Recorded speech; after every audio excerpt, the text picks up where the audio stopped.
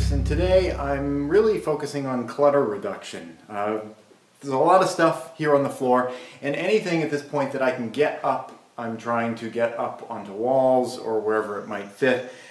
This cupboard here, which was the sink base, which I ended up not using. I'm not really exactly sure what to do with this at this point. I think I might be able to kind of modify and use the doors, these kind of side panels here. I was going to do a bookcase maybe on this side of the refrigerator. Might be able to kind of just take all the pieces of this and disperse them throughout the kitchen, and then whatever's left will just be firewood. But the other big pile, as you can see, is just all these 1x8 tongue and groove boards, and I'm just, like I said, trying to get them into wherever I can. My dad was here yesterday, and we discussed how the electrical is working, and he's got his plan, and we talked all about it. So now there are some walls that I know that I can start skinning, and some of the walls I can at least skin maybe 2 boards up, and that's going to be a bite out of here. So that's what I'm just working on today. It's work that has to get done, and the more that I can get this pile down, just the easier it's going to be to kind of navigate and keep going, because some of the electrical work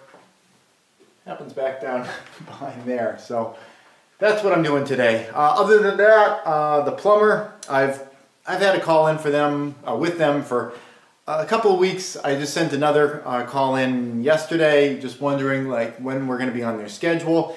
They're just not calling us back, which is the mark of a true professional, is just not calling your clients back, even when they have just a quick question like, when's your next available slot?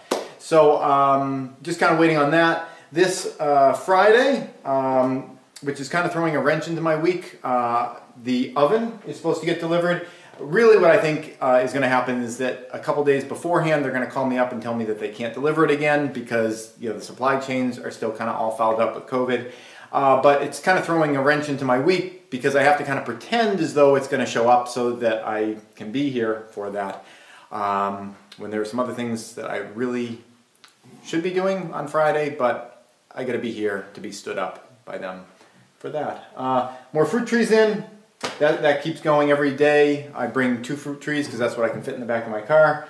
And that's it, just pecking away at it. It's so much stuff. It's so much stuff to do, but every day, just pecking away. I've been here for, I don't know, 4 or 5 hours, and it's just little things, one after another. And once you do them, as long as you do them right, you don't have to do them again. They're done.